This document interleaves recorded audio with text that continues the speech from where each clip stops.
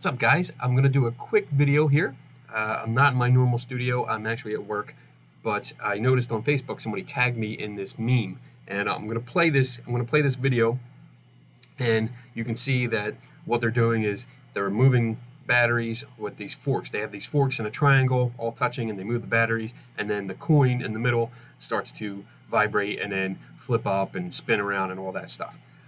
But if you noticed, at first when I saw it, I was like, oh, cool, you know, I got to try that and see what happens. I don't remember seeing this before. I probably did and ignored it. But after I commented that I had to try it, my buddy Tim Vickers made a comment and said that it looks like it's reversed, like the video is reversed.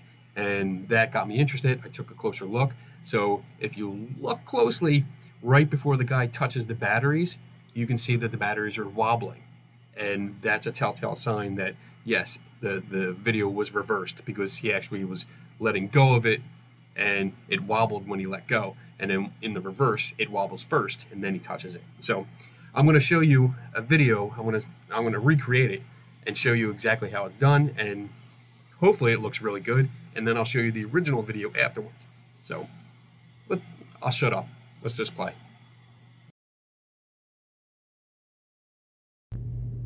I'm going to do the same trick, but I'm going to use plastic forks and a plastic knife and see if it works.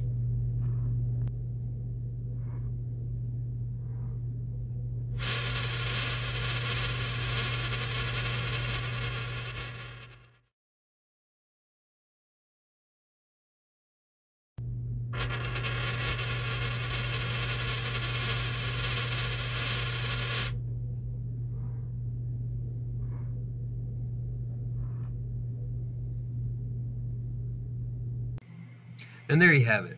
The total time it took me to make this video was about, I don't know, maybe like 20 minutes. And that's just getting all the shots and the editing that goes into it. So 20 minutes later, I had a cool video. I like the idea of using plastic forks instead of the metal forks, because then it really shows you, like, yeah, this shit ain't real.